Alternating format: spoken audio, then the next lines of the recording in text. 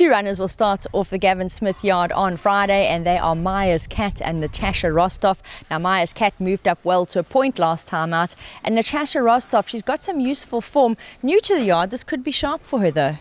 Could be a little bit in the sharp side now, big filly, but yeah, we'll run her close to the pace and get going early with her. Myers Cat last time out moved up, but he was running around, and there were a little bit of, I'd say, compromising down the straight, so expecting a better run from him. On to race 2, and here we will see Flame Flower. Now, this is a tough little field, but she's not out of it at the weights. Yeah, her plus in this race is the weight notes. It's a tough race for the top ones, and I think Sharon's fillies are really decent, so yeah, we're just hoping to run a fair race. In race 3, Red Centre will step up to the 2,000 metre trip, and it should suit. Definitely suit her.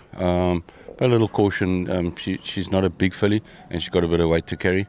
It's quite a tough race, but she's doing well at time.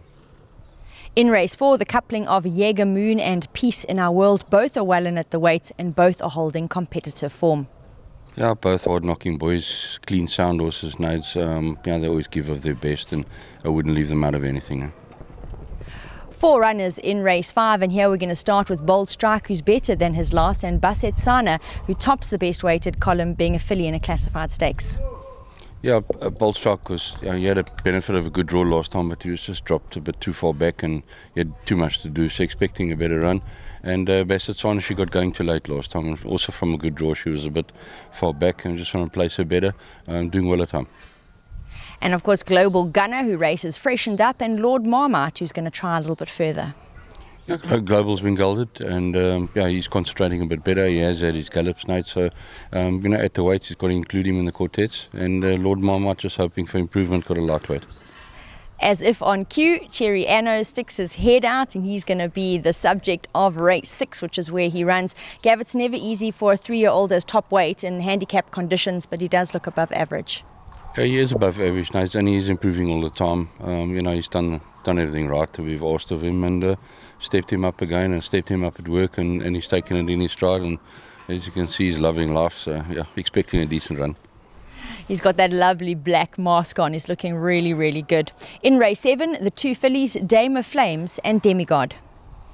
Yeah, it's a nice type of races, and in the division that they are in, they both got chances. Dame of Flames just drawn a little bit wide, and Demigod, she's done nothing wrong. It is on the turf now, although her nice starts for us have been on the poly. I don't think it'll be a problem. 3 runners in race 8, Baby It's Cold Outside, Baby Don't Hurt Me, and Splash of Green, who's another newcomer to the yard with interesting form. Baby It's Cold Outside, she won well on the poly. This is on the turf, but still, the first run out the maiden, so it's going to be a little bit tougher for her. She's doing well at home.